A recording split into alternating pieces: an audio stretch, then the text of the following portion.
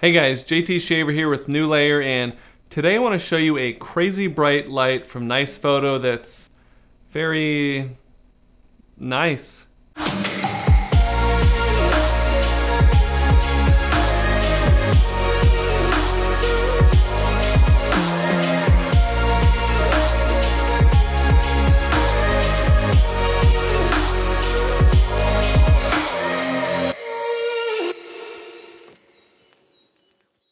This is the NiceFoto HA-3300B Mark II, and it is a 330 watt daylight balanced COB with a ton of things going for it and just a few things that could be improved. After spending a couple months with this light, I do think it's a viable alternative to the Godox VL300 and even the Aputure 300d Mark II.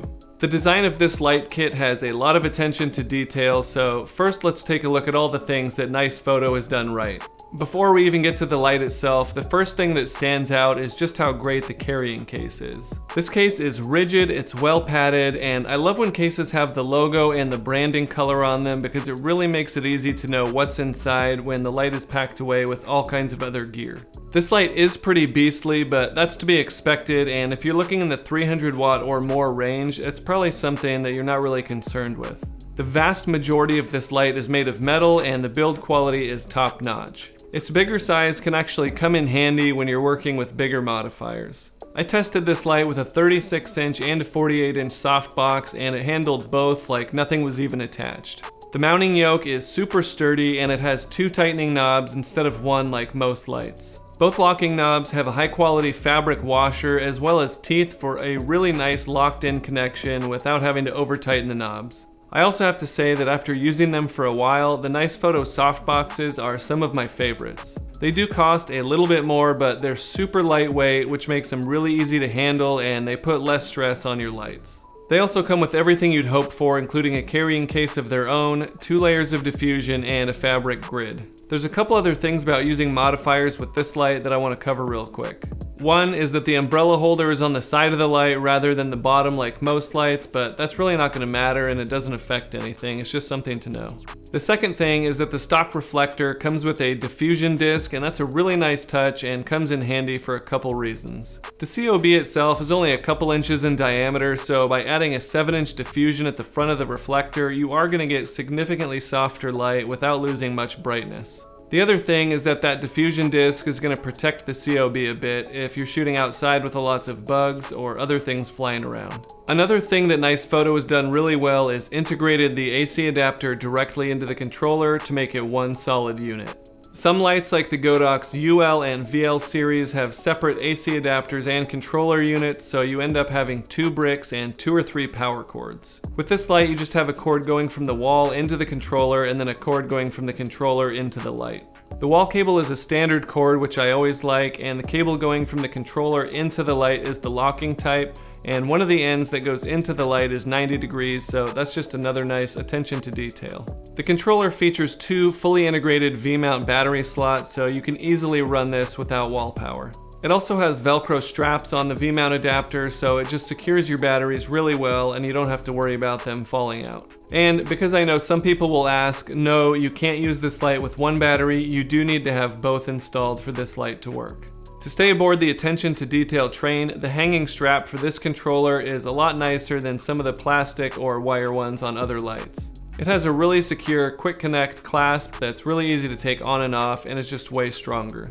There's also a clamp included that attaches to the side of the controller and clamps onto the light stand to keep the controller nice and rigid. It doesn't support the weight of the controller completely. The way you set it up is you hang the controller from the light stand and then the clamp just keeps it vertical and rigid, so it's just easier to use and easier to move the light stand around without the controller swinging around and hitting things. It's a really nice system, and I like it a whole lot better than just a hanging controller that I see on most lights.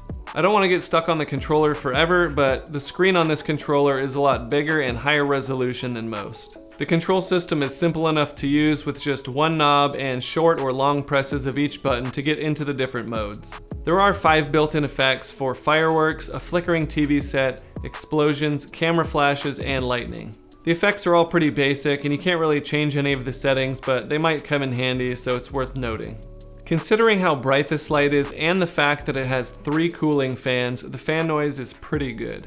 It's not quite as good as the Godox VL series of lights, but it's right on par with the SL Mark II series. It has different frequencies than the SL Mark II series, so it might sound louder or quieter depending on the speakers or headphones you're using, but I did compare the waveforms and the overall loudness is the same on both.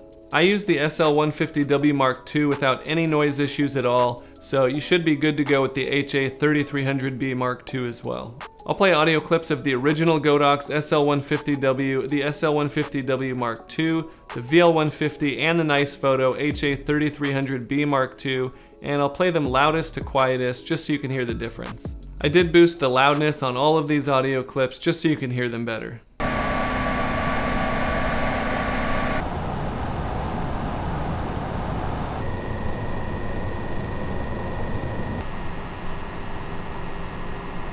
One last thing to note is that the controller for this light also has a built-in fan, but it's nearly silent, so you're never really going to have an issue with that. As far as brightness and color accuracy go, this light is pretty much what I would expect. I tested it with the bare bulb from 1 meter using my Sekonic C800 and got the following results. For the brightness, I got exactly 10,000 lux, which is the equivalent of f/18 at 1/50th of a second shutter speed and ISO 400. For comparison, it's about 1/3 stop brighter than my Godox VL200, while the Godox VL300 is about 1/2 stop brighter than the VL200. So the NiceFoto HA-3300B Mark II is right in between the VL200 and 300 in brightness. This light is marketed as being 5600 Kelvin, and when I measured I got 5870 Kelvin, so not as close to 5600 as some others, but not bad. More importantly, adding diffusion typically warms your light up significantly, so the fact that this one is closer to 6000 Kelvin bare bulb is actually something I prefer. I measured a CRI and TLCI of 96.8 and 96 respectively, and the R9, R13, and R15 values, which are most important for skin tones, were 97.4, 98.4, and 95.9, and those are all really great values. I also got a color correction number of 1 green, meaning this light has a magenta tint and would need a green gel to bring it back to neutral. LED lights typically turn more green over time, and any diffusion you use will change the tint as well, so as long as it's within an acceptable range, which this light definitely is, then it's not something to worry about, and you can adjust for it using manual white balance in your camera or adjust it in post easily. For the TM30, I got an RF of 92 and an RG of 100, which I consider the very good range. Measured against the D55 daylight standard, I got an SSI of 72. Some lights that aren't quite this bright may hit 73 or 74, but it's pretty common for 300 watt plus lights to have a slightly lower score, so 72 is completely acceptable. If you want to see all the measurements I took for this light, I'll have a link in the description to my tool where you can compare lights from any brand.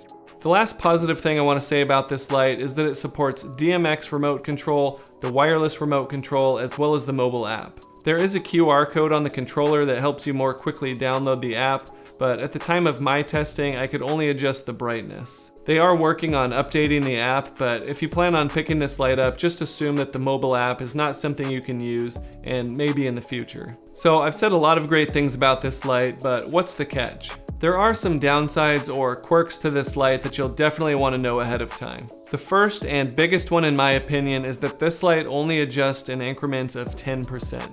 So instead of thinking about this light as going from 0 to 100%, you could really think about it like it's going from 0 to 10. This may or may not be important to you depending on the type of things you plan to use this light for, but the values of 1 to about 25% do come in handy, especially in more delicate lighting situations. At the same time, this light is geared for maximum brightness, so if you find yourself shooting in lower light, you probably already have a dimmer light for situations like that. The other thing is that the special effects are just listed as 1 through 5 and don't have any names, so unless you memorize them, you'll have to cycle through each one to figure out what they are.